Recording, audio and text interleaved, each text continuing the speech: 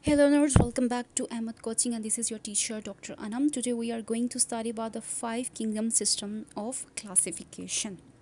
Let's study a bit background of why five kingdom system of classification was given.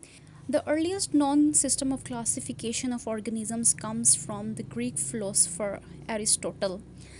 He actually divided all the present living organisms into Plantia or Animalia. It means that there were only two classified systems were present at that particular time, Plantia and Animalia. However, the biologists they found this system unsatisfactory and unworkable because some of the unicellular organisms they were showing the trait of both plant and animal. So it was very confusing at that particular time. Along with this system was unable to show the structural and functional differences.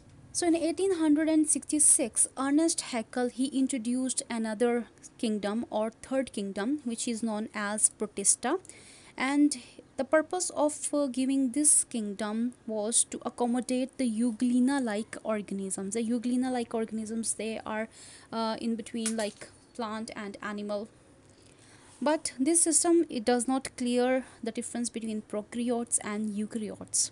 So in 1969, Robert Whittaker he proposed a more sophisticated system which is known as five kingdom system of classification, or you can also say that Whittaker's system of classification.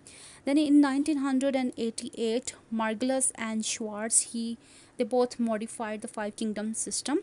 Now this system is based on some important points. It means that this system is not just randomly dividing the organisms into the kingdoms, but it is based on some important scientific basis. The first is mode of nutrition, whether the organisms they are autotrophs or the heterotrophs. Cell structure complexity, they are prokaryotes or eukaryotes, or what is their evolutionary relationship, how they are branching off from the prokaryotes. Then cell organization, whether they are unicellular or multicellular, and reproduction, whether they are reproducing asexually or sexually. So all these bases they use to give five kingdom system of classification. That is why it is a more sophisticated system. So in five kingdom system of classification, all the organisms they are divided into five kingdoms: Monera, Protista, Fungi, Animalia and Plantia. Let's study one by one the basic properties of the animals being put in the kingdom. The first one is Monera. In the Monera, prokaryotic unicellular organisms they are present. Prokaryotic it means they do not have the true nucleus and they are unicellular. They lack nucleus and they also lack membrane bounded organelles. For example, they do not have nucleus and they do not have other membrane bounded organelles. For example, Golgi apparatus, endoplasmic reticulum, lysosome, they all are absent in the Monera. They have cell wall and they may not have cell wall. It means that there are two types of organisms present in Monera. Some have cell wall and some they do not have cell wall. When we talk about the mode of nutrition, they are autotrophic as well as heterotrophic. Autotrophic organisms they can prepare their own food, while heterotrophic organisms they cannot prepare their own food and they are dependent on other organisms for their food. Bacteria, cyanobacteria and archaea, here you can see the example. Bacteria and cyanobacteria they are placed in Monera kingdom. The second kingdom is Protista. In the Protista, eukaryotic unicellular organisms they are placed. Eukaryotic means that they have nucleus but they are unicellular. It is said that they are actually the simplest form of eukaryotes, or the eukaryotes they are actually evolving from these simple Protista. They have nucleus, they have membrane bounded organelles. For example, they have nucleus, they have Golgi apparatus, they have endoplasmic reticulum, they have lysosomes, they have vacuoles. So all the organelles which are bounded by cell membrane or plasma membrane are present in the protists. They use flagella, cilia and pseudopodia for their movement. It means that these organisms, if they want to move from one part to another part of the environment, they are going to use flagella, cilia or pseudopodia.